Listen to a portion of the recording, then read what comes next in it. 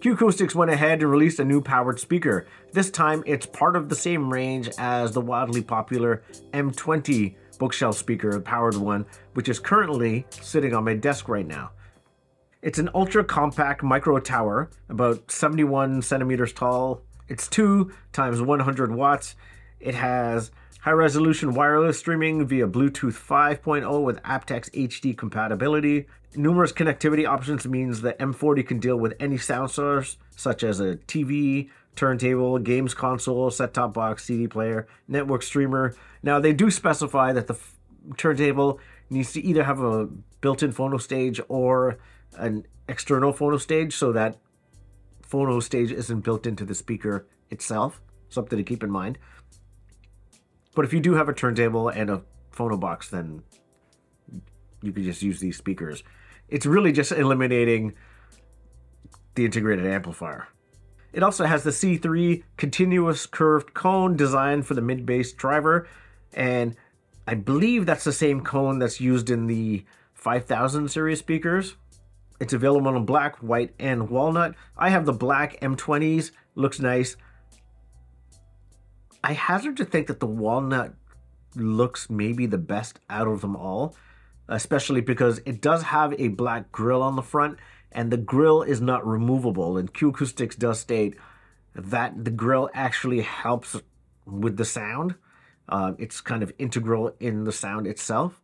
I have mixed feelings on that because I love the way Qacoustics speakers look, especially the way the drivers are configured, and not being able to remove the grille, a little bit of a bummer, unless they just didn't go, which I imagine they didn't. They just didn't go balls to the walls with the front fascia of this and just kind of left it.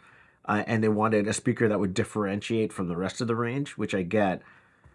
But yeah, I love the way their speakers look. And I can't imagine that they made this look any way less attractive behind it.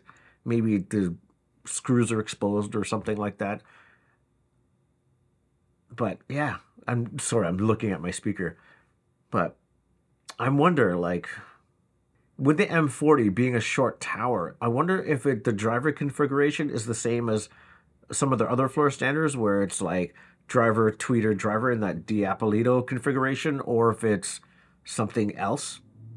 I'm curious about that. Because if it is driver, tweeter, driver, then being a short floor stander, unless you're sitting on your ground, that tweeter is not going to be at your optimum ear height. Now, I didn't see any images in their marketing material that showed the driver configuration. Let me just take a look right now, actually. It does show mid, tweeter, mid, which follows suit with what I was thinking. So being a short floor stander, tweeter's not at the optimum height for your ears. The top mid-bass driver would be at maybe your ear height, potentially. Unless you have one of those cool Japanese-style couches where you're lower to the ground. Or, again, you're sitting on a beanbag chair on the floor. Or just crisscross applesauce on the floor. I don't know. But I will hold any of my assumptions, which are usually completely wrong every time I've made one. An assumption, that is. I'm normally completely wrong. Actually, that just happened this last weekend when I was at Can Jam weekend, and I got to go to the Macintosh House of Sound. I know this is a bit of an aside, but I heard a small bookshelf speaker from Sonus Faber, and my first thing that I said was, oh, I'll mess this speaker up. There's no way this speaker has anything for me. And that tiny speaker smashed out sound. Like, it went lower than I could have ever imagined a speaker that small would have gone. And again, just completely proven wrong. So I will hold my judgments until I do hear the speaker for myself. I would break these. What's that? I would damage these. Have you heard them before? No. I mean, you look at these and you're like, they shouldn't do that. Yeah, that's awesome. They shouldn't do that. Which is why I stand corrected. Yeah, why there's a pair of hats open right now. Drive units are 2 5-inch units, one 1-inch treble unit. Crossover frequency is 2.5 kilohertz. Frequency response is 38 hertz to 22 kilohertz. There's 2 analog RCAs, one 3.5 millimeter RCA, which I imagine for headphones or something. There's an optical, a USB type B connector, Bluetooth version 5.0. Supported codecs are aptX, aptX HD, aptX low latency, SBC, and AAC. There's a sub out, and it weighs 26 pounds. In the box, you get one powered speaker and then one passive speaker, which is just hooked up via speaker wire to the active speaker. There's 4 rear stabilizers. Is that like foam bungs? 4 stabilizers? Or is that just like the rear stabilizer foot?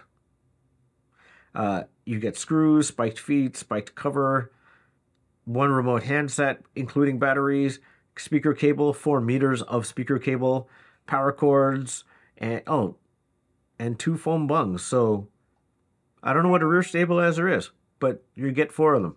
So this product is, I believe, out right now. So if you need a larger powered speaker, this is the one to get. If you like this video, please consider liking and subscribing. I'd really appreciate it.